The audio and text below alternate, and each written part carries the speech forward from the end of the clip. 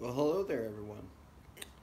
Sorry, I'm having to work for a few days. I just had an emergency out of town, and I got a chance to read a ton of this book, at least up to the third section, and it is just an amazing book.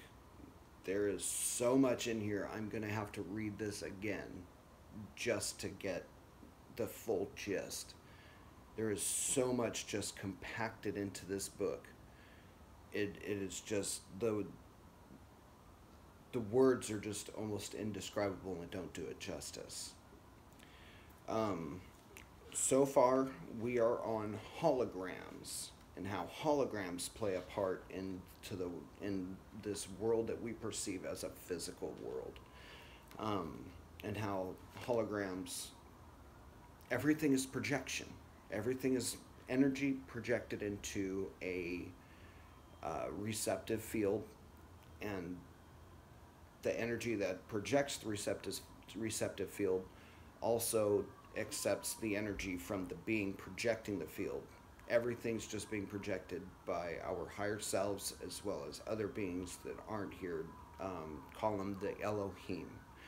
El is a singular god. Elohim, the I am makes it plural. So in the beginning, Elohim created the world. So the gods created everything that we see, taste, touch, and smell. Everything that we encounter in life, spiritually and physically. So I don't want to make this a completely, I wouldn't call it religious, but I wouldn't make it a spiritual thing in that aspect. I'll keep these just to the Ascension Handbook. It does also make references to another book called, I believe it's the spiritual or the light body. What is light body? Channeled by Taki Ren. That is going to be my next book I'm going to pick up after this. There's also, I believe, a second part to this. So I think I'm going to pick up the second part to this, and what is light body. That seems very promising. It's very cheap on Amazon. It's about $10, free shipping. Who'd have thunk it? So let's go ahead. We are in section 2, the nature of matter, and we are on to holograms. So let's go ahead and get started. If you're familiar with the phenomenon known as the hologram, you know what the image of an object can be. You know that the image of an object can be captured on special film by combining two laser beams, one reflected off the object and the other not. These two beams interact and interfere with each other to create a special image on the film. When a laser beam is again passed through the film, a three-dimensional image of the original object appears, floating in thin air, or fat air. Sorry, I'm joking all the time. However, unlike photographic film images, the holographic film image is nothing like the original object, but looks like sets of concentric circles called interference patterns. And if the laser beam is shown through even a fragment of the film, the image still appears, although less clearly. So even if you were to direct the laser beam at part of the picture or the film, the whole image would still appear. It would just be a little unclear. It would just be a little foggy to perceive. So that's pretty cool. That's good to know. Thus, the image is dispersed over the entire film. There are two aspects here: the object's image caught on film and the image that's projected. The analogy of the hologram offers some important clues about the nature of reality and how you can work with it. On the one hand, we have the daily reality you experience, the explicate projected image pattern, that's in parentheses. So the daily reality you experience, and on the other, we have the blueprint for that reality, the implicit pattern.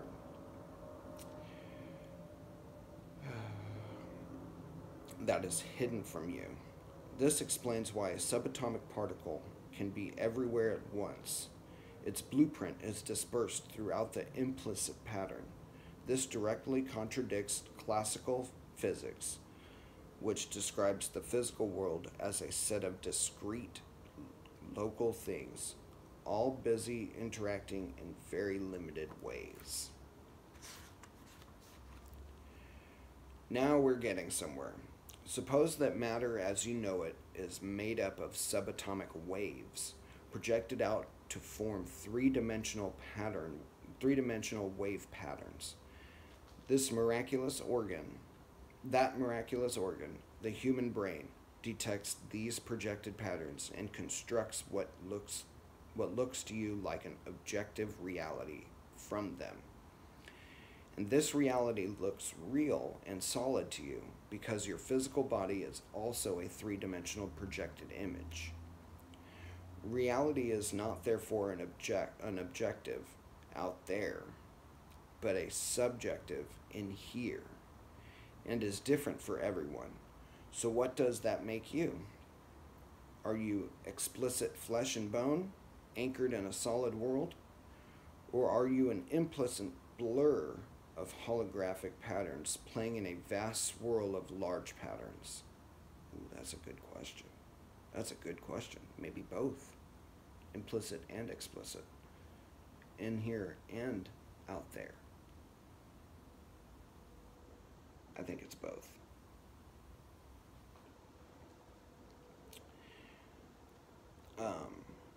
Is it the light shining through the hidden patterns on the film? Or is it the pattern itself? It is both. Oh, there it is. Answered the question. It is both. Consciousness both forms the hidden blueprints from even more remote blueprints and shines the light through them to project what you see, feel, and hear. But we're talking about different functions here. Subatomic consciousness creates the building blocks of matter, and other parts of the consciousness organize them in ever more complex patterns. Your cells, physical organs, emotions, and thoughts, all of which are fully conscious in their own way, and your consciousness interacts with every other consciousness, be it living or so-called inanimate. Yeah, because even inanimate objects are like, take this piano right in front of me that I'm doing this video on. It is a solid form, but yet at a subatomic level, at a nano level, we're talking about just an unfathomable number of atoms vibrating together to form this thing in the physical world. They're just moving at such a low vibration and high vibration, I guess, to make it look solid, that you could stand on it. That's why Christ could walk on water, because he just seen vibration. He just seen the energy. He was like Neo looking at the Matrix. I'm gonna have to go with that analogy. That's the only way to physically describe it that everybody would get it. He's like Neo looking at the Matrix. Peter was able to see like that for a moment. He stepped out of the boat onto the crashing waves. He took a few steps, and then Christ said, "Why'd you doubt?" And he fell right in. Why'd you doubt? There's something there. There's something there. Maybe we'll have to do a study on that and sorry, excuse me. Maybe we'll have to do a study on that and really get into what energy, how everything is comprised of energy. We'll have to do a physics class. Why not? Why not?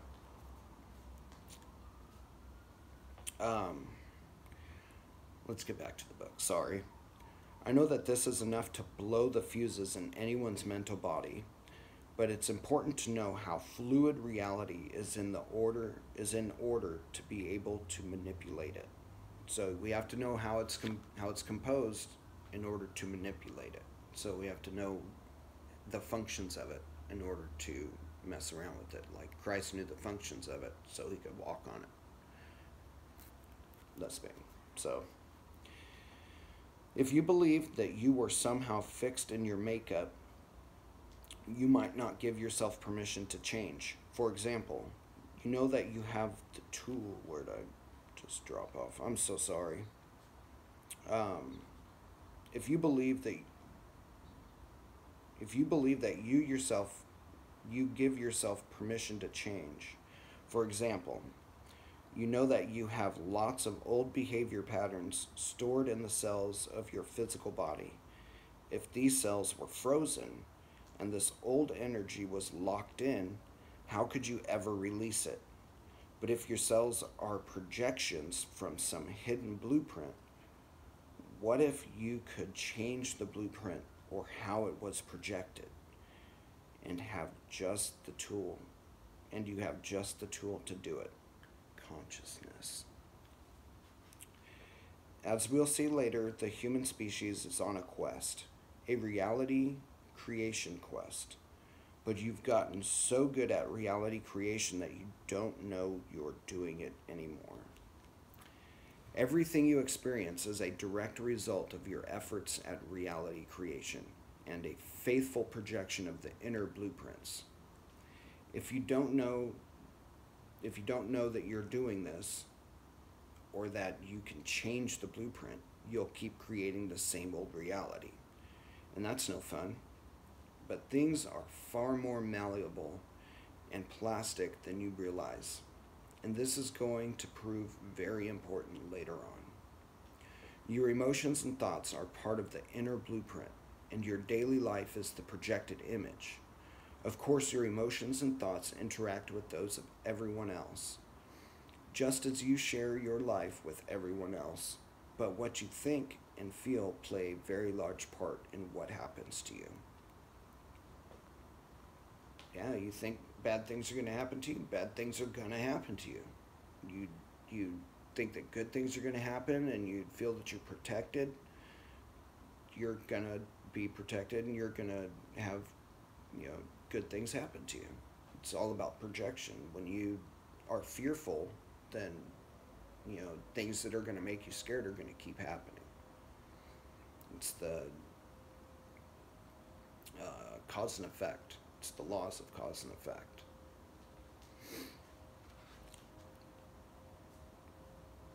Okay. But things are okay. Reality as you know it is projected from a variety of hologram-like blueprints. The blueprints exist at various levels of removedness. That's even a word? Wow. From ordinary reality, and the images they project overlap. The lowest frequency images appear solid to your solid body.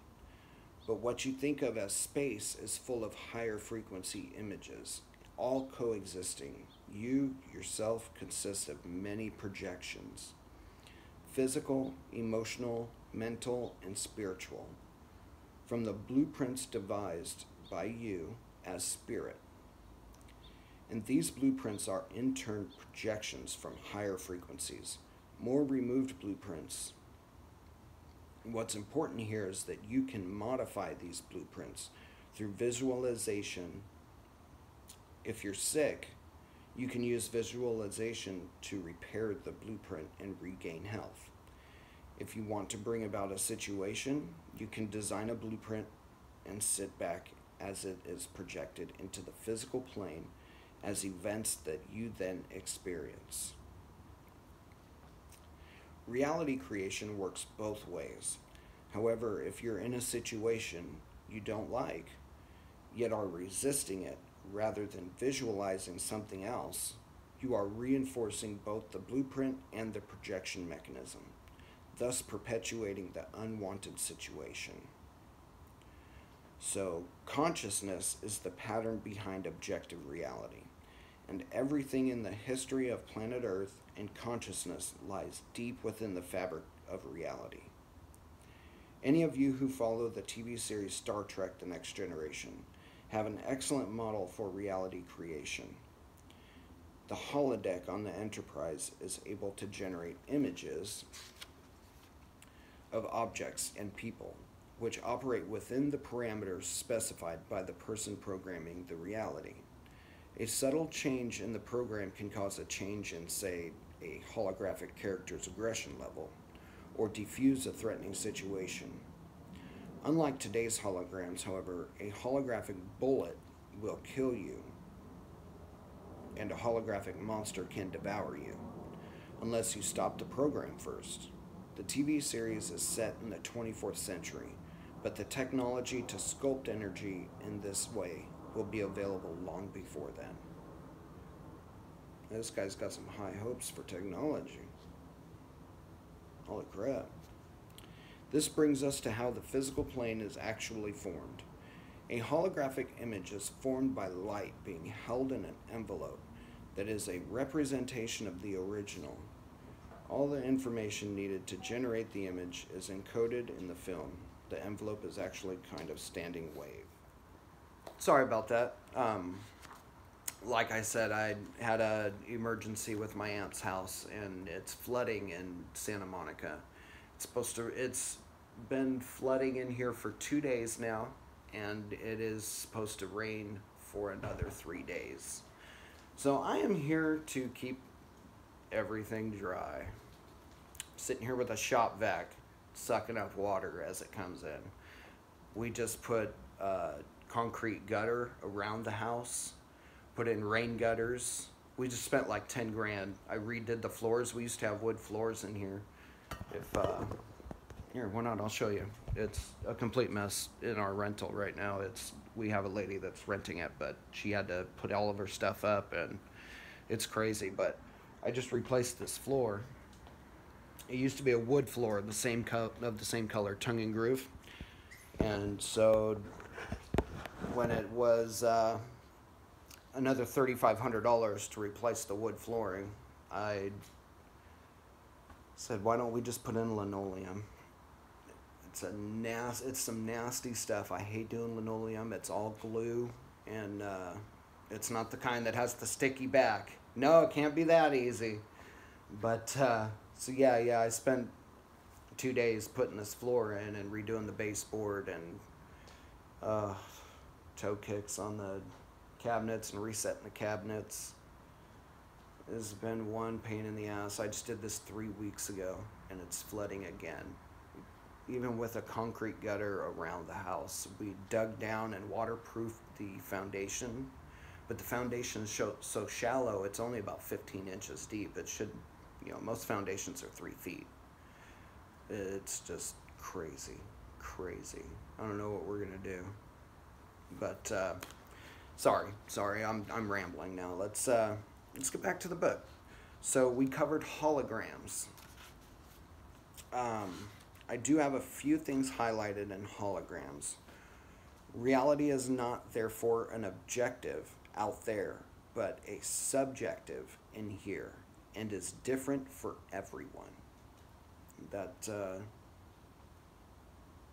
it is definitely different for everyone. Everybody's experience here on this earth is totally different. We have every walk of life experiencing different things at different times. Consciousness both forms the hidden blueprints from even more remote blueprints and shines the light through them to project what you see, feel, and hear. Sounds good. It's important to know how fluid reality is in order to be able to manipulate it. I found that very important. Very important. Just that I highlighted just that one sentence. It is consciousness. So we got to figure out how all this energy works, how we project it, and how we need to go about manipulating it to make our lives better. We don't want to live in the same continuous, repetitive disaster over and over and over again. I received a word from the Father about projection, and just if you think that bad shit's going to happen to you all the time, then that's what's going to happen to you.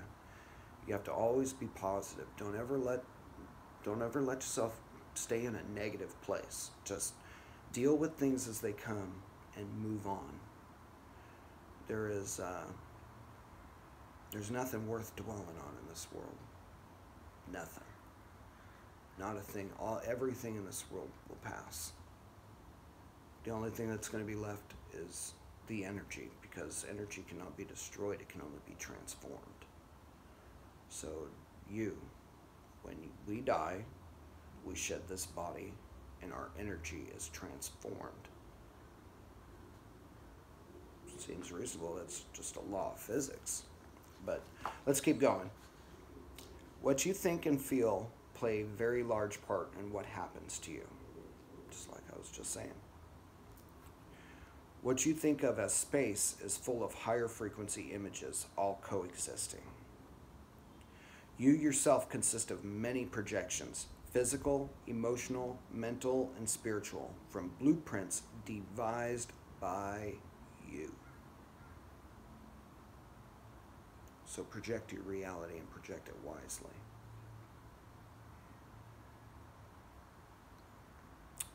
By you as a spirit. Sorry, I didn't notice that I highlighted one more part of that.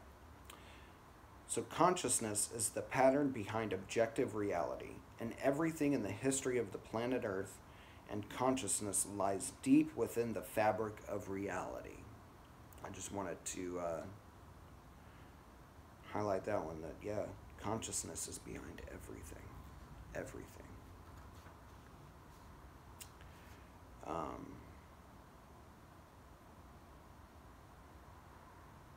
So how the physical plane is actually formed. A holographic image is formed by light being held in an envelope that is a representation of the original. So is God sitting up there? Is the Elohim sitting up there with like a crystal ball and a flashlight? I'm sorry, I couldn't resist. I'm sorry, I couldn't resist, totally. So we will move on to standing waves here in a minute. I'll just break up the videos for you. That way they're not too long. And yeah, standing waves is next. It's going to be a really interesting part. I've read up to section 3. I think I stopped at section 3 just because I was done traveling at that point. But yeah, we'll get into standing waves next. You guys have a blessed day. Enjoy yourselves. Remember to project your reality and the reality that you want to see. Don't stay in the negative. Everything is being played off of your emotional state, your mental state, your physical state. If you feel that you're going to be sick and you tell yourself you're going to be sick, oh, I can't be around you, you're going to get me sick. You just put that out there into the universe that person is going to get you sick. So now those germs are really traveling your way. That energy is flocking to you. So I don't get shots. So just using this as an analogy, I don't get shots, but I don't walk around saying, oh no, stay away from me, you're going to get me sick. I just go about my normal day. I know that I am healthy and I am ready to roll anytime. I never get sick. And that's what I keep saying. I never get sick. I'm going to be fine. I don't need to worry about anything. But yeah, enough of my ramblings. You guys have a blessed day. Remember, peace be upon you.